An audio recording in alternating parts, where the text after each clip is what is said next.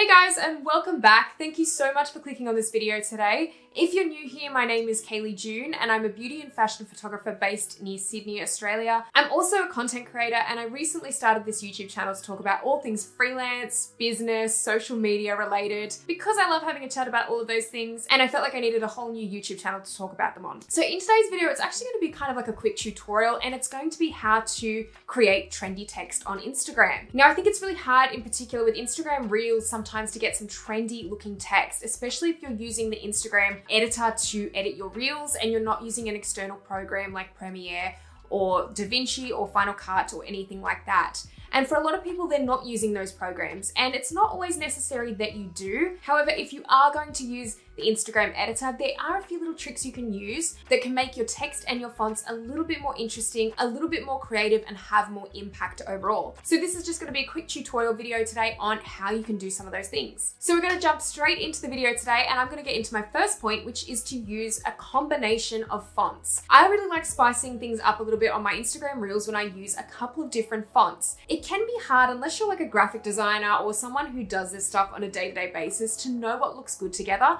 But I actually find that the two main trending ones that I tend to see all the time are actually two of the last fonts along in the list on Instagram. And I'll actually put them up on the screen so you can see them and see what I'm talking about. But these two fonts in particular are the ones that I use quite often most of the time.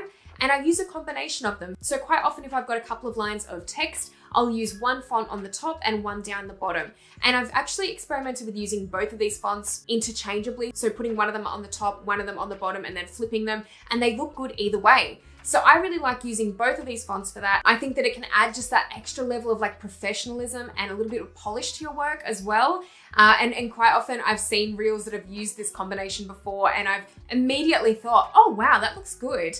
And then realized that they actually haven't done that in Premiere. They haven't done it in an external editor. They've done it on Instagram. And it's just little things like that that can really change up the look of your text on Instagram Reels. The other tip I'm going to throw out there as well for number 2 is to keep the text relatively small. This is a really trending element at the moment. When you notice with Instagram Reels texts, you'll see that in a lot of the trending Reels on Instagram, they'll be quite small with their font or their text. So if you want to kind of follow that trend, it's definitely something that is becoming more common at the moment to keep those lines of text quite small. Now, what I like to do is actually vary the sizing up on mine a little bit. So potentially if I've got a few lines of text, once again, I'll maybe keep the top line quite small and then I'll make the second line just a little bit bigger or use a slightly bigger font like the other one that I was talking about before, this one here, wherever it is on the screen, to actually add that little bit more impact, and it draws the reader's eyes down as well. So I really like using that option as well to kind of vary up the text sizes a little bit, but overall keeping it quite small. So with text placement as well, and you can break this rule, I've seen people break this rule and it definitely does work, but I find that more often than not, it's kind of nice to stick to more of a rule of thirds with where the text is lying on the reel.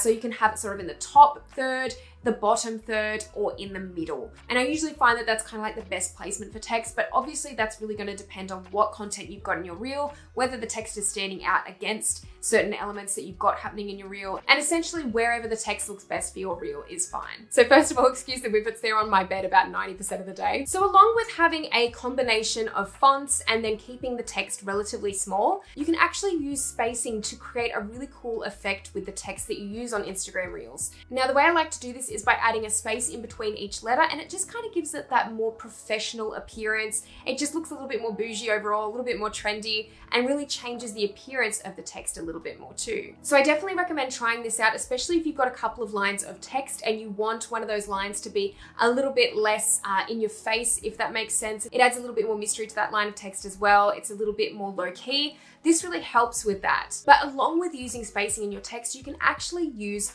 all caps on a certain font that you use on Instagram Reels to create another different effect altogether as well. And once again, the font looks completely different. You've kind of got that slight variation. It gives you another way to give impact to a certain sentence that you might be writing or a particular word that you might want to stand out on your Instagram Reel. So I definitely recommend to use that method as well. But my last tip today on creating some trendy Instagram text is actually to use color variations. So I know that color is not always the favorite way to experiment on Instagram when it comes to text and font, but I've been finding lately that there's a particular color, and it seems to be yellow, that seems to be standing out really quite a lot amongst Instagram Reels. A lot of people are using it and I can see why. it actually adds a lot of impact once again to a certain word that you might be trying to highlight in your Instagram reel or a sentence. It actually stands out quite nicely against certain reels as well and just kind of still has that impact.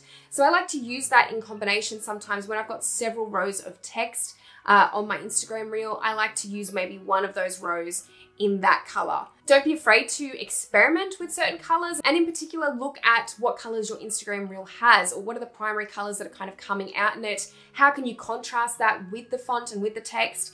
And that really will make a difference overall in how it looks. All right guys, well I hope you've enjoyed this video on some trendy text ideas for Instagram. I know it can be difficult sometimes when you've got such a small amount of fonts to choose from and you just want to vary it up a little bit more and kind of make it look a little bit different. You definitely can do this by using an external editor like Premiere Pro or like DaVinci or whatever you want to use. But honestly, I think it's not always necessary to do that. And if you've got really good phone footage that you want to use that you can easily process through the Instagram editor for Reels, I'd say go ahead and really just be creative with some of the fonts. And feel free to use some of these tips today to make your text and font that little bit more interesting and creative. So guys, if you want me to make some more how-to videos or tips videos like this for Instagram or other social media sites, please let me know in the comments section below. I do like doing these videos because sometimes it's nice to compile all the information that you've learnt from a certain social media platform so other people don't have to struggle as much maybe in their pursuit of growing an audience or just developing their feeds in general. So let me know if you want to see more videos like this one. If you liked this video today, please give it a thumbs up, and if you haven't subscribed to my channel already, make sure that you do because I'll be posting